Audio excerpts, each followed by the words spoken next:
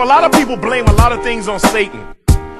It's easy to deal with the reality of the fact that that Satan's against you and all of that stuff, and he's your problem. But there's a whole nother category, an issue to let soak into you when it's not Satan who's your problem, but God who's your problem.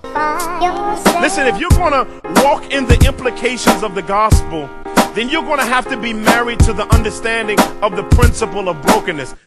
Brokenness is the mark of a person that is qualified to be used by God.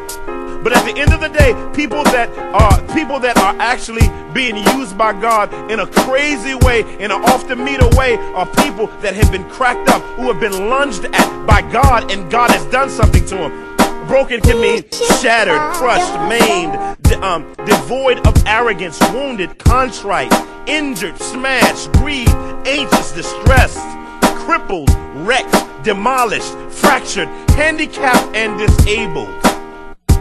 Brokenness, based on the scriptures, the spiritual state by which one is disarmed of one's self-dependence and pride, therefore leaving one disabled and in desperate need of help, thereby making one a viable conduit for the glory of Christ. We're not masochists, but we do kind of have a theology of brokenness.